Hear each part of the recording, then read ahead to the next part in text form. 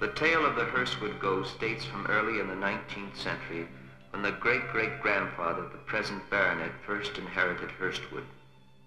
He was expecting his 2 young daughters to return from school on the continent, but as it happened, they came a day early, and he was away when they arrived.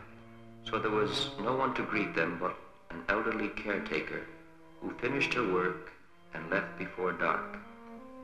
Indeed, they could find only a stump of a candle with which to light their way to bed.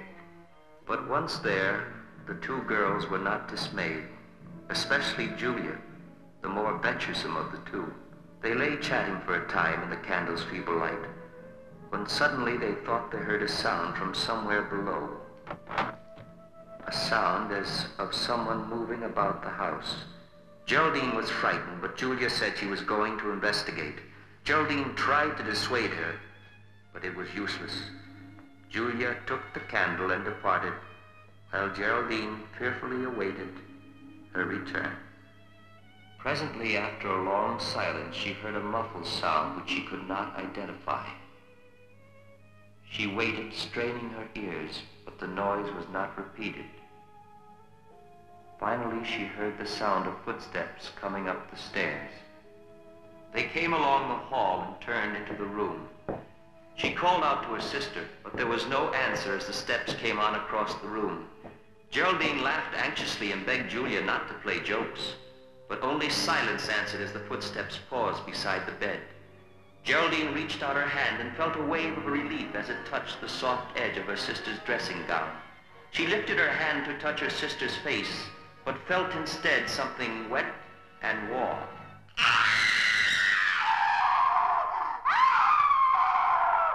When their father arrived the next morning, his eyes were assailed by a dreadful sight. On the stairs, a trail of blood, with footsteps leading upward. And on the floor in the girl's room, Julia's body, its head severed from the trunk. And on the bed, his beloved Geraldine, her hair snow white, her lips mumbling the tortured fancies of a maniac. In time, they pieced the story together from her ravings, but she remained completely mad. The deed was attributed to a homicidal lunatic who had just escaped from the nearby Sunnyview Sanitarium. What a lot of tripe.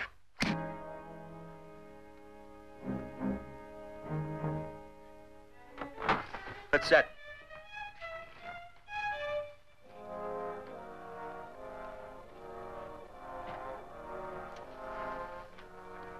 Well, here we go.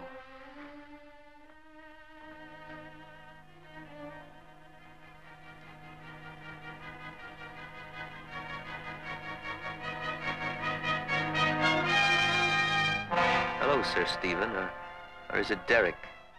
I'm glad you showed up because things were getting pretty dull.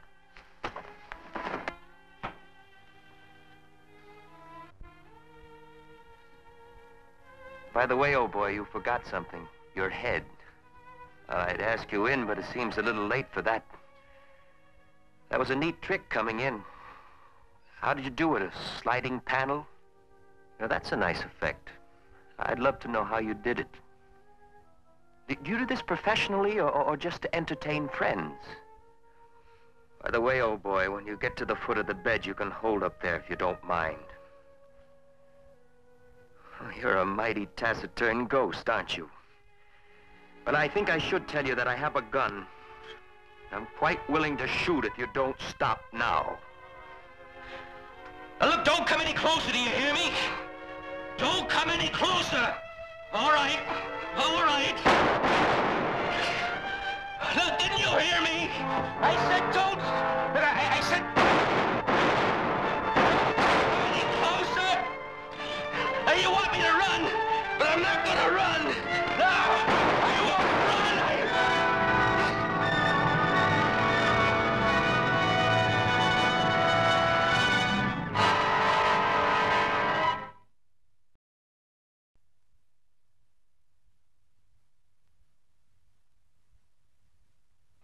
I suppose it is better than having the old place pulled down.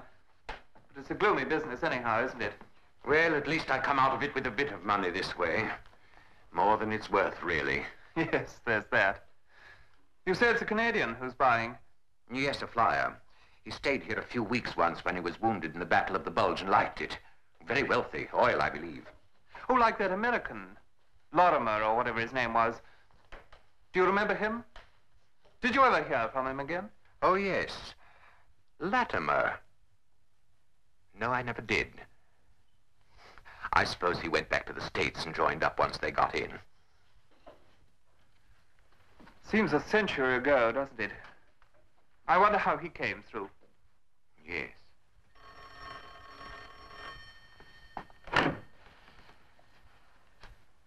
Why, it's the gentleman from America, Mr. Latimer. Hello, Latimer.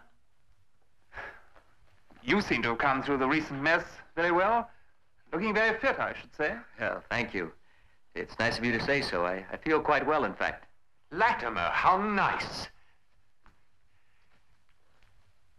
And how odd. You know, we were just now wondering about you. Yes. Stephen here got himself a game leg, but we all made it. And I suppose that's the main thing. Yes, isn't it? You know, you gave us quite a fright that night you stayed here. When you passed out, we thought you were dead. Yes. It took us forever to find a pulse.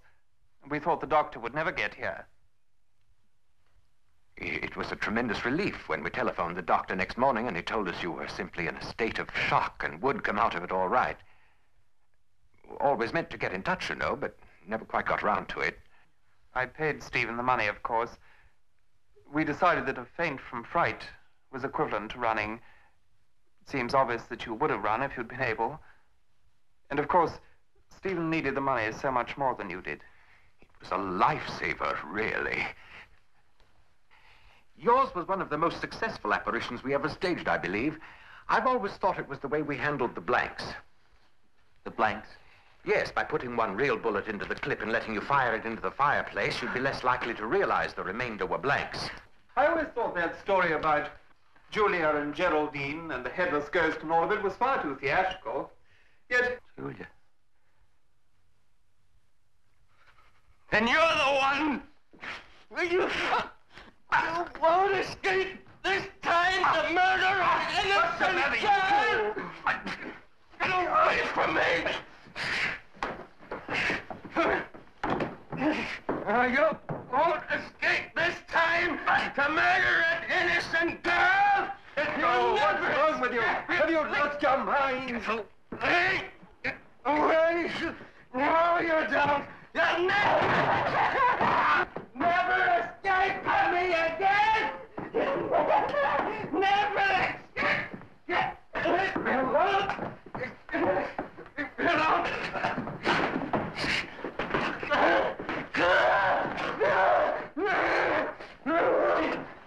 Stephen, are you all right? I'm terribly sorry, sir. He gave us the slip. Look, we knew where to come to right away. Always comes here, he does. Comes here? From where? From Sunnyview. It's a sanitarium right over the hill, sir. You know.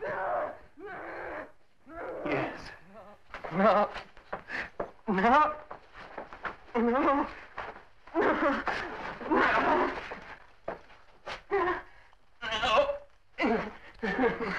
Harmless as a baby is between his attacks.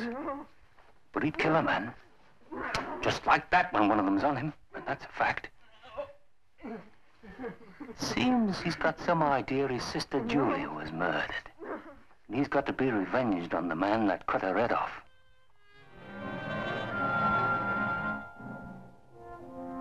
Julia! Julia! Goodbye, sir.